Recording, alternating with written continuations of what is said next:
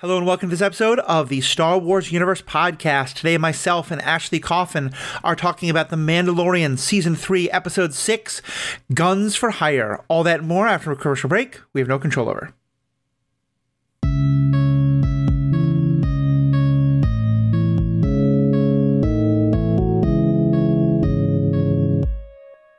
Welcome back. My name is Matthew. I'm your host. And Ashley, it is about damn time that we use our kung fu skills as pandas to talk about this incredible episode, or at least a very special episode of Mandalorian. How are you doing, and what'd you think of what we saw tonight?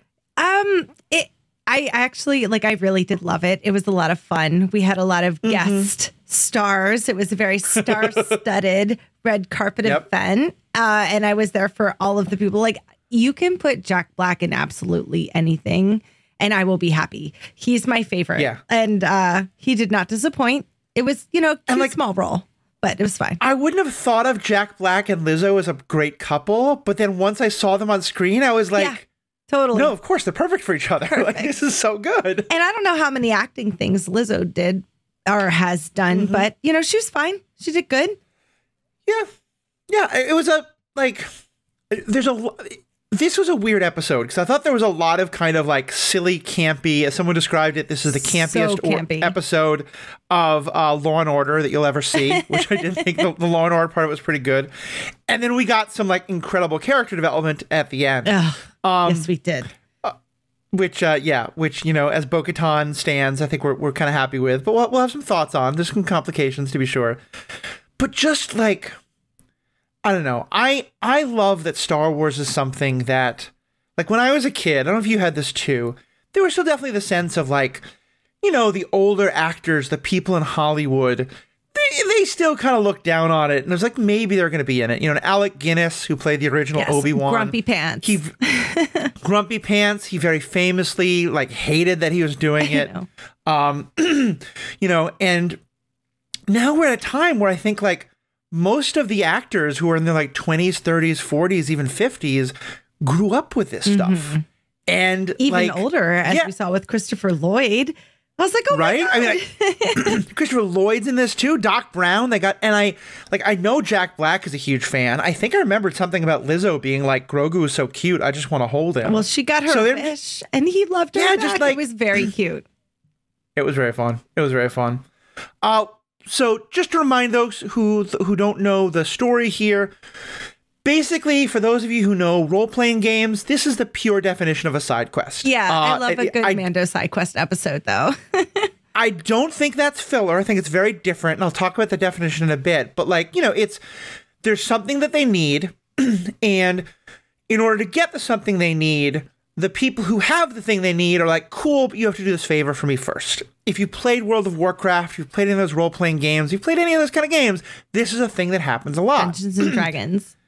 Yeah, exactly. Or just, video games. And frankly, especially in television shows, I think it kind of helps. I think if everything is always just the main plot, then that should be a 4-episode series, probably. It's hard to sustain that. I didn't mind this. I thought it was great.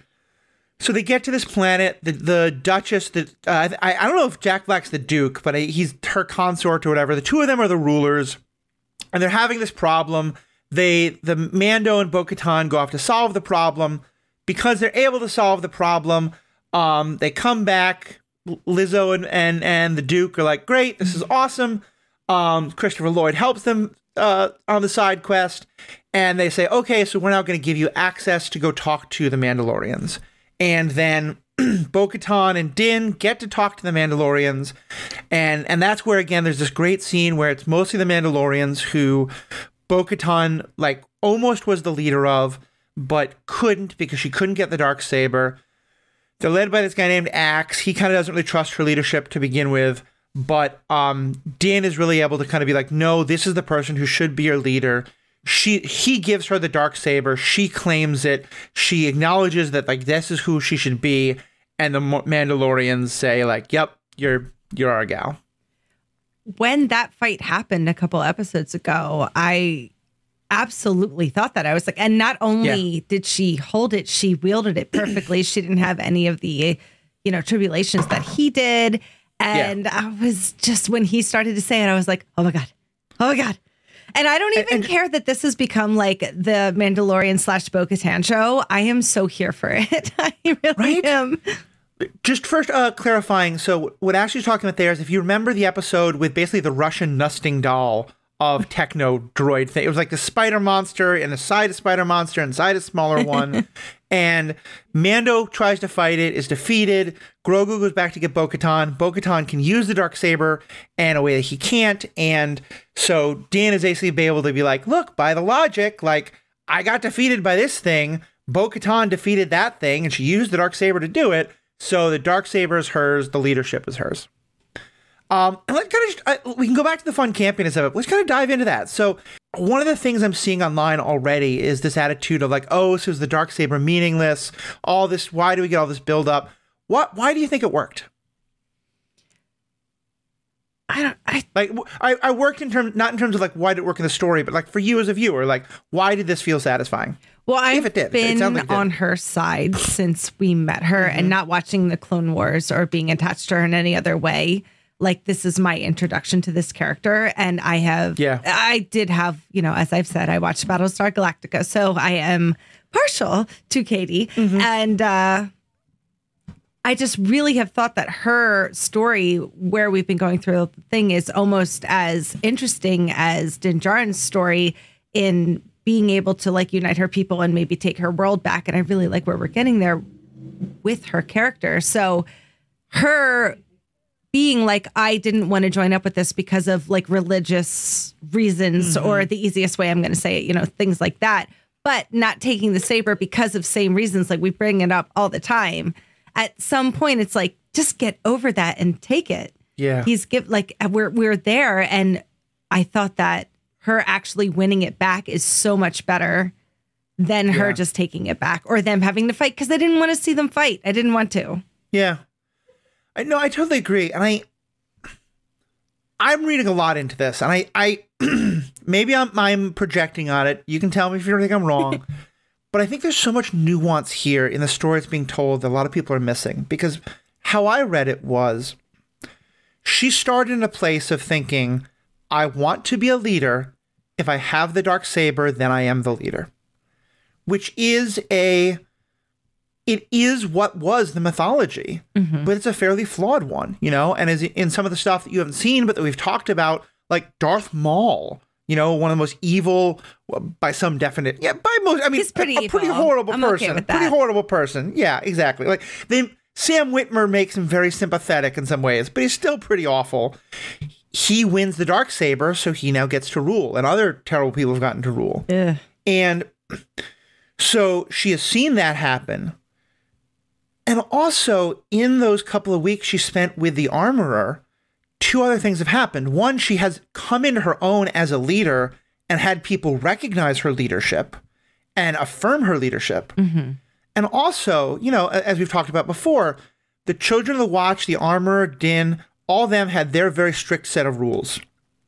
And then her and her other group, the Night Owls and all those kind of folks, and the people like Axe, they had their own set of very strict rules. And last week, she saw the armorer come to a compromise, but come to a place of like, here are the rules, but now I have new information, new things are happening. Let's adjust things. These aren't written in stone. We can make adjustments to them.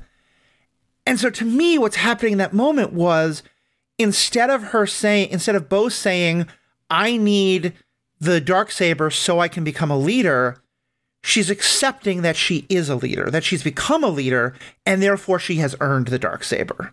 Does that make sense? Instead 100%. Of it like, yeah, because you could see it on her face. She didn't want to take it originally because she was like, ugh, this isn't the right way that I have been taught to do it. And you're just screaming like, girl, no, that's not what you stand for. But this way is just so much more of a clean, yes. And she beat that guy. Like, she really did. Twice. Yeah, she won the fight, and she... Yeah, it to me is such a great growth for her character. And I also thought for his, because he had, to me, what we saw at the end of last season was, I think all this stuff about the saber is stupid.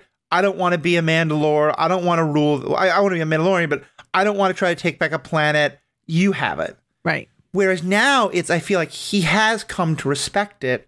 He has come to respect her. And so he's now saying, I want you to have this because you deserve this. Yeah. And that to me is also, it's his growth. And like the Darksaber is probably one of my favorite things to come out of the show. Like, you know how I am about things like that. And I just love it. I love, like, he's gotten better with it, but just the way that she was able to pick it up and wield it, you're like, oh no, that belongs to you. Yeah.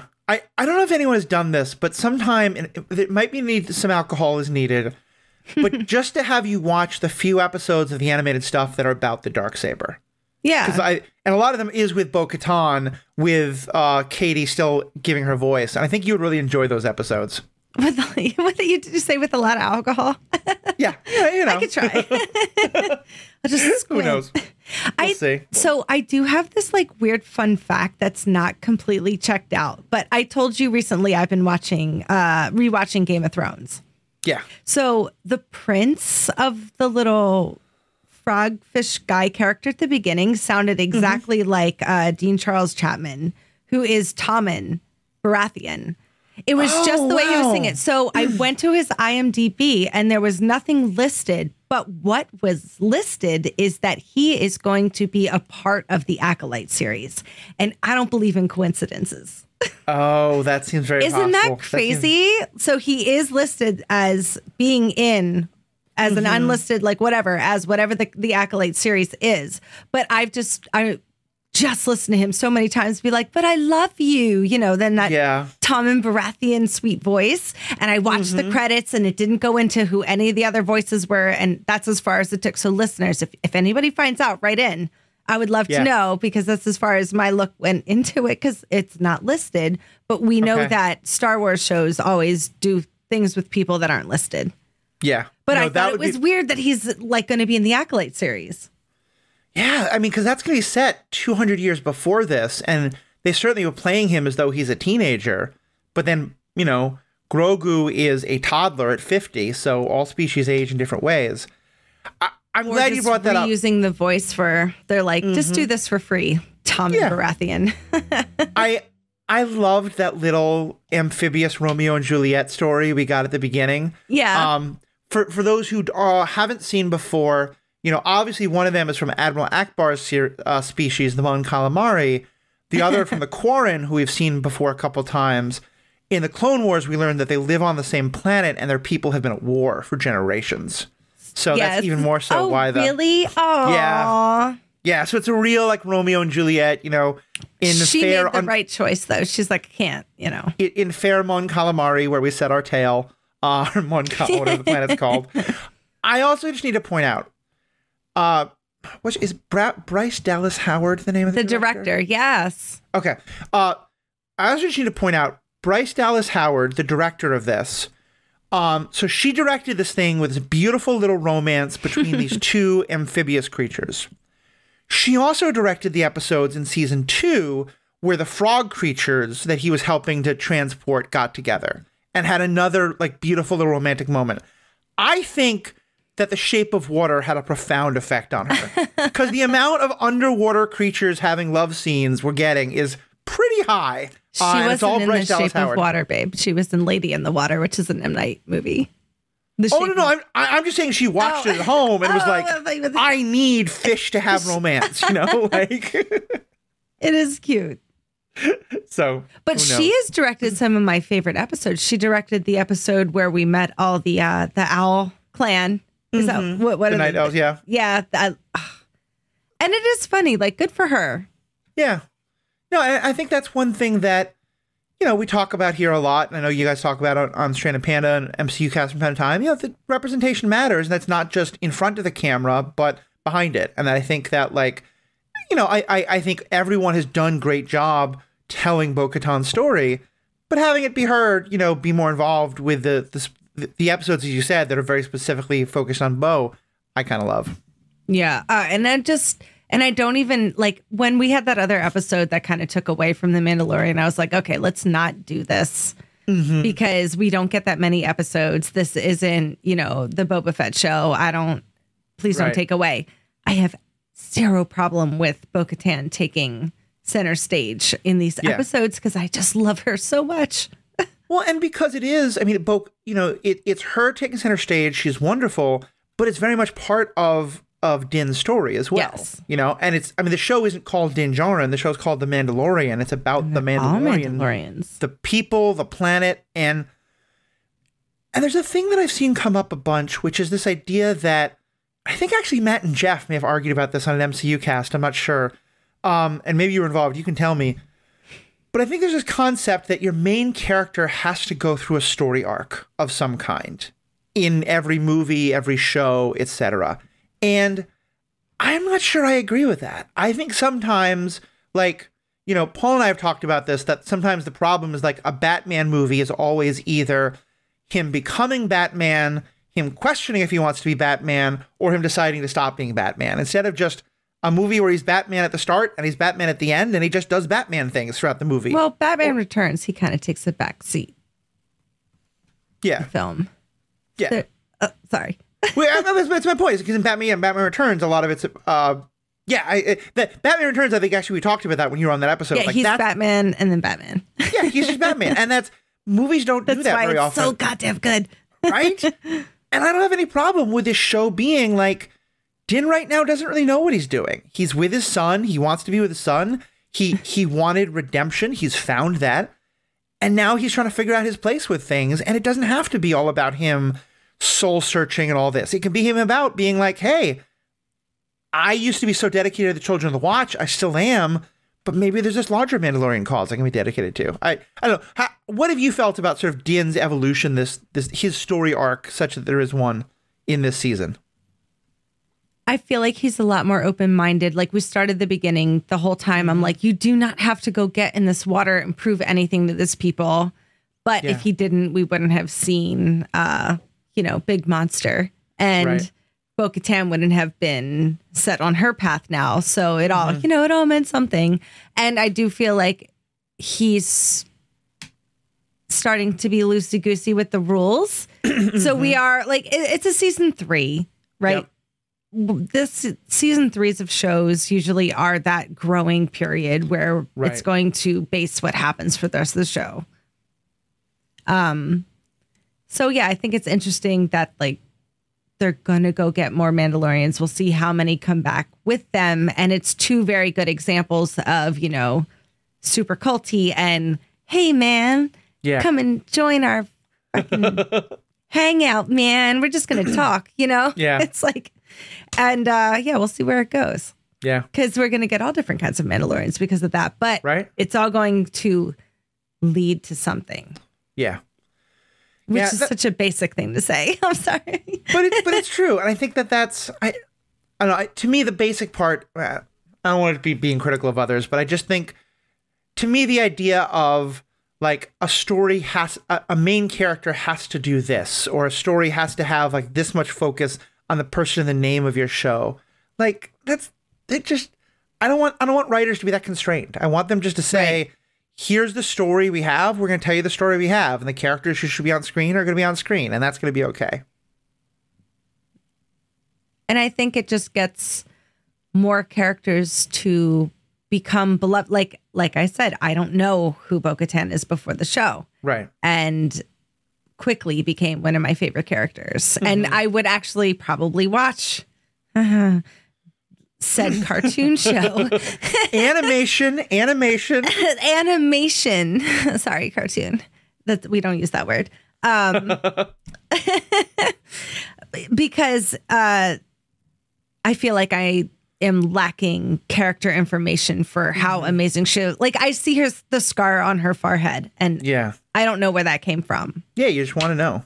Know. It's I definitely hear what you're saying there. I think that sometimes they're like, this is going to be heresy, I know. So don't matter, Jeff. If you're listening, please turn this off. I liked the Iron Man movies.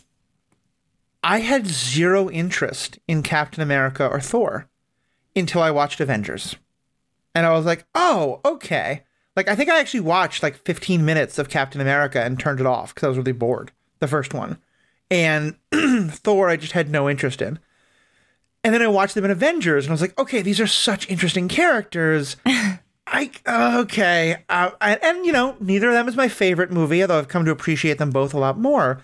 But yeah, it was because I watched them in Avengers. And I think there's nothing wrong with, like, you don't need to watch everything, but then if something later happens, you learn more about the character, and you're like, okay, now I'll go back and I'll just check out the things about them. That's very interesting. I love the first, it's hard. I love those two movies a lot for different reasons, but I will say Ken agrees with you, and he does not really like the first Thor. And he's like, it's just like, there's no stakes. It's just kind of, you know, whatever. Yeah. There's no really main villain, because you can say it's Loki, but it's not. Yeah.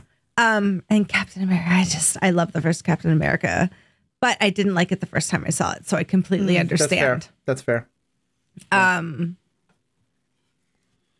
But yeah, I mean, I love a team up, and I feel like this whole season has been a really fun team up. And how many times have we asked where her other people were? And it was really happy to see the girl who had the braids. Yes. I don't know her name, but I was like, yes, there she is. Because I was wondering, I'm like, where is everybody? Yeah, it was great to see her. I think the guy who they were with, I think he was killed in something, but I'm not positive about that.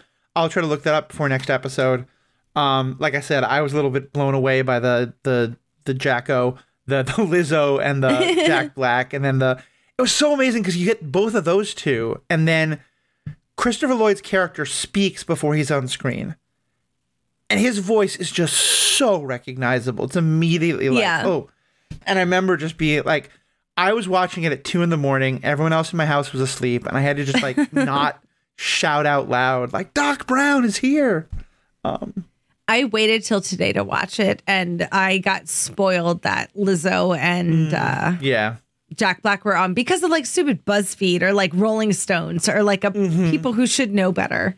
Yeah. And I'm like, I know it's my fault, but I didn't read the article. I just knew that they were going to be there. Yeah, I think unfortunately we're at a point where people don't see casting news as something to spoil, which disappoints me, because I do think, it's great to see who those things are.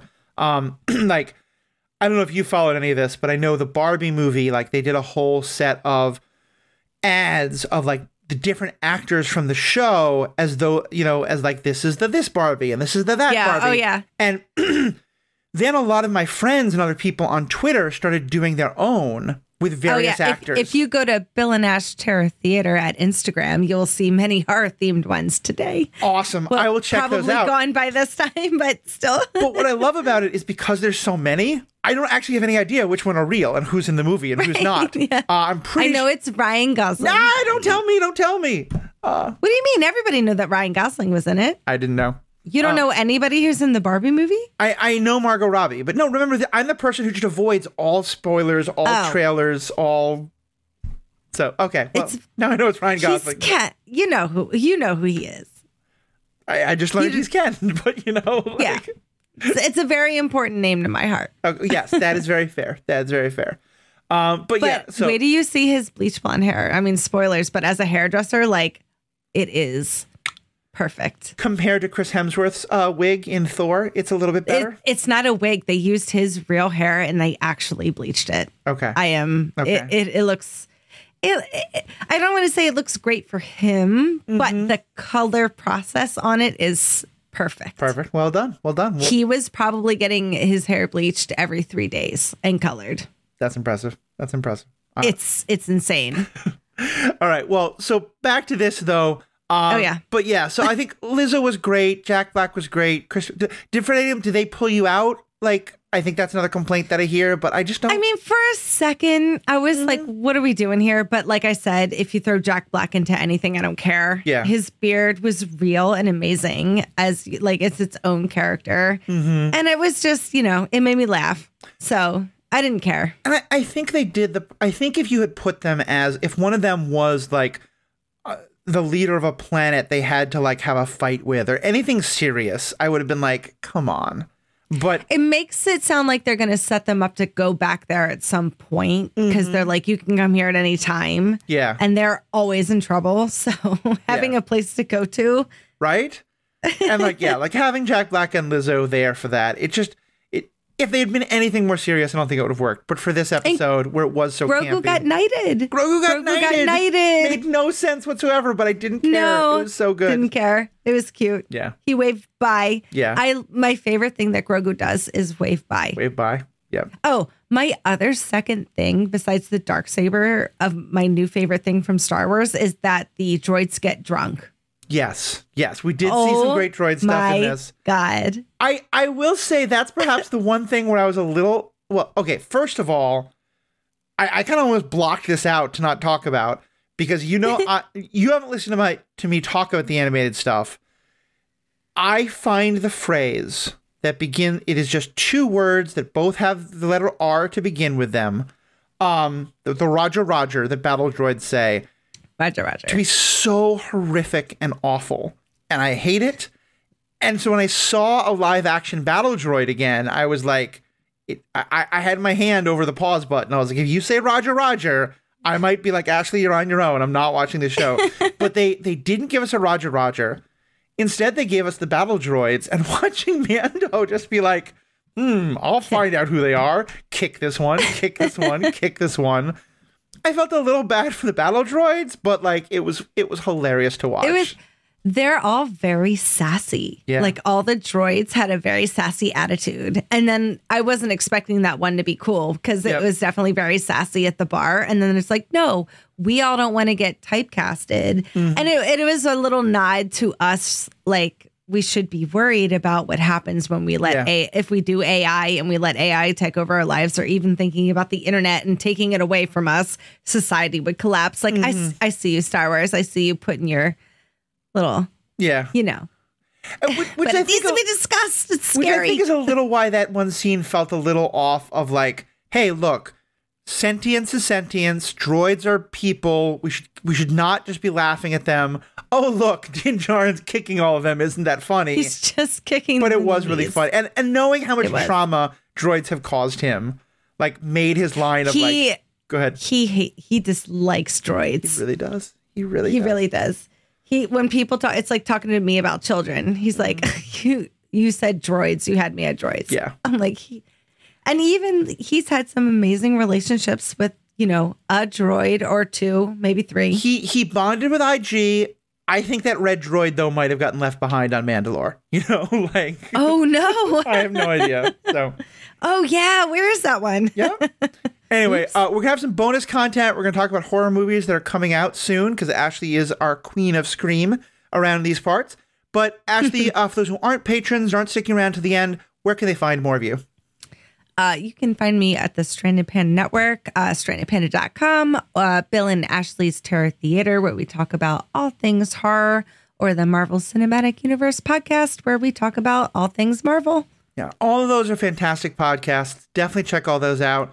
There's a new podcast also starting on Stranded Panda that's going to be all about like news of new things coming out. To me, it sounds like a spoiler fest, so I'm not going to go anywhere near it. But I think for those who, they're very good about like they don't want to talk about like things that people shouldn't know yet. So it's only about like official news and stuff like that. But they're great. Definitely check that out. The Scream Queen, the horror podcast is really good. I've really enjoyed some of your episodes, even about movies that I would never watch in a million years. So it's definitely checking out. And of course, this is a Ethical Panda podcast. This and Superhero Ethics are both things that I do under theethicalpanda.com. Go to our website, you'll find all the episodes, but most importantly, you'll find ways to contact us.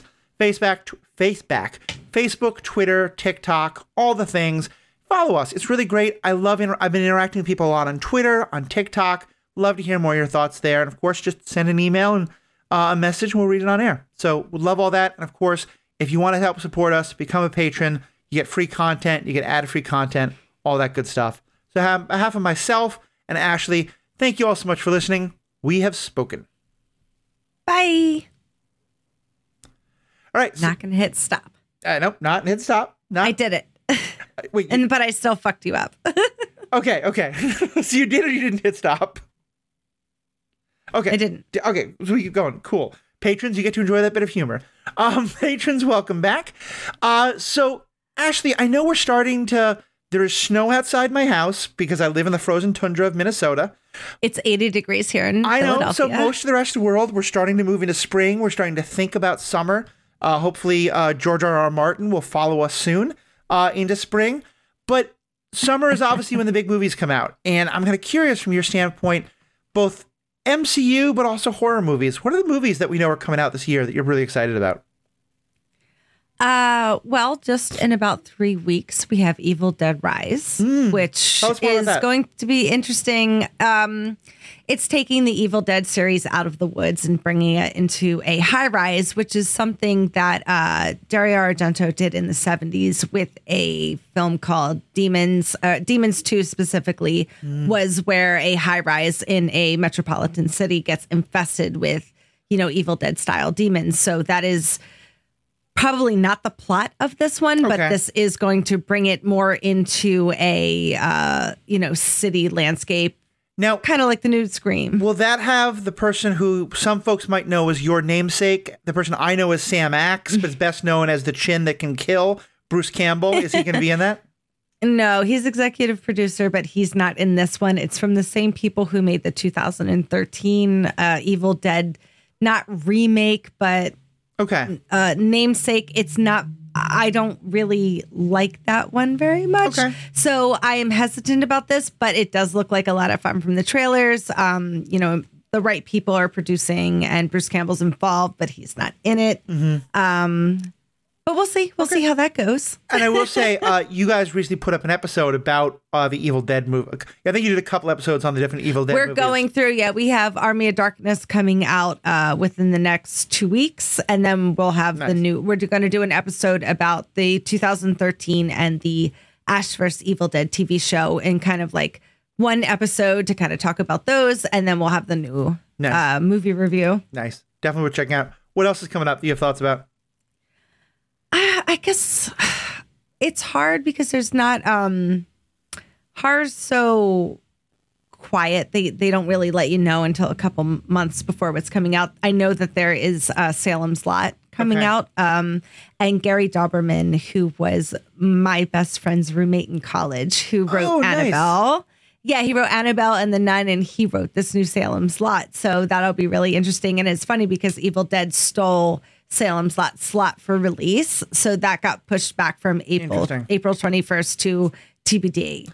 So I don't have a lot of information, but that's when that one's coming out soon. I will say, we talked last week about how with Star Wars and the MCU and DC, they announce these movies years in advance, and then sometimes they don't happen. Things change. It can be frustrating.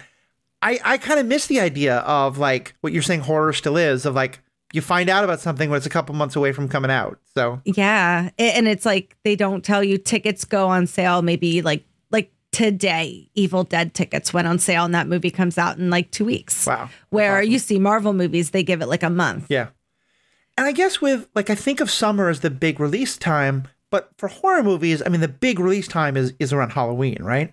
It's Halloween and Christmas. Okay. Yeah.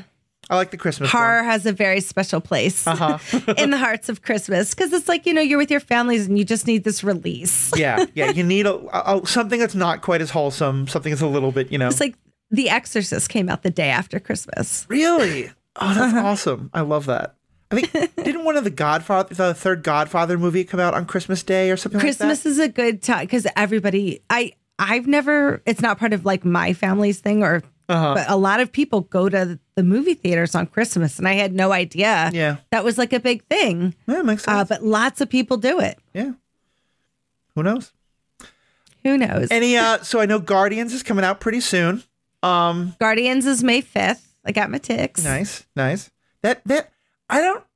Again, not taking anything away for whatever reason. Like I still haven't seen Ant-Man. I don't know if I'm gonna see Guardians. We'll see. So the fact that they keep posting a lot of Rocket in the advertising makes he's my favorite Guardian. Like Rocket, I'm like, if I'm an MCU character, like I think I'm Dark Phoenix. No, I'm Rocket. Yeah. Like Bradley Cooper, he's from Philly. He talks like me. He sounds like me. We had the same sense of humor. So you will never steal my prosthetic leg. We'll see. I'm going to get that leg. I'm just interested to see if the movie's going to be more based around him and like his story. And I just hope he doesn't, no perishing raccoons. I don't want to see that. But because they're like making it so heartfelt about him, I don't think that's what's going to happen. But I am very excited for this Guardians movie since I think we're finally going to have one based around Rocket. Because I admit I'm just not a Peter Quill fan, so I would really love to see that. That would definitely make me want to go.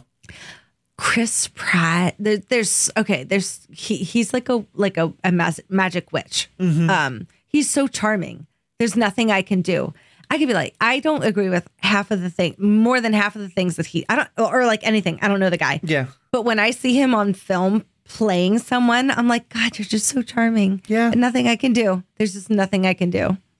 Just don't get it. But I mean, he's such a jerk in Guardians too. Yeah. Like he really is. He's written terribly. Yeah. You're like, I don't know how you like it. And I'm like, did you see the way he spun her? I'm such a hopeless romantic. I can't do anything. You know, I don't know what it is. Me and Katie have talked about it extensively. I've not. Vin Diesel has had a very up and down movie career, and I will stand by Chronicles of Riddick. I will stand by Pitch Black. I will stand by every one of the Fast and Furious movies. We all have our weaknesses. I get it. Are we gonna get any more horror TV shows? Because I know we haven't seen but we definitely been seeing some of them. There is on HBO. They're bringing a Pennywise origin story. I think it's called Welcome to Derry. Oh, and Pennywise, those who don't know, is the clown in It. And there is on one of the channels, it's going to be a origin for Friday the 13th. So like a Jason. Oh, okay. Yeah. And I know that there's a new season maybe right now of the Chucky series. People really like that. I haven't seen it myself, but Bill says it's very good. But yeah, so horror's definitely, we ain't going nowhere. Okay. So yeah, we got Friday the 13th and Welcome to Derry, I believe is the city. Yeah, because it's a city in Maine where it's supposed to take place. So cool. Well, lots to look forward to. We'll definitely check out your podcast for that, but we might get you back on for some of those discussions. Certainly, I think we're supposed to get a new season of The Boys sometime soon, which I'm really excited to. I'm excited. Whatever combination of us is going to be talking about that, I'll be happy to be joining with y'all. And for you all in the audience, what are things you're really excited about? Over on Superhero Ethics, I'm about to put up an episode about Shadow and Bone. We've done some more stuff on The Last of Us. I've been playing through The Last of Us Part 2 video game, which I will say no spoilers about, but oh my... I remember when video games were fun. Apparently now video games are about emotional torture. And just all the feels. And like when I didn't play Pac-Man for the feels. I didn't play Zelda so I could have like deep emotions about the bushes I was lighting on fire to see if there was rupees under them. I just lit them on fire. But this is the world we live in now. So Ashley, thank you so much for being a part of this. To all of our listeners, our patrons, thank you all so much. Have a great day. Bye. And bye. What's my saying? Be cool, cats. Have a good Passover. Happy Easter. All that. Be cool, cats. I like that one too. We're out.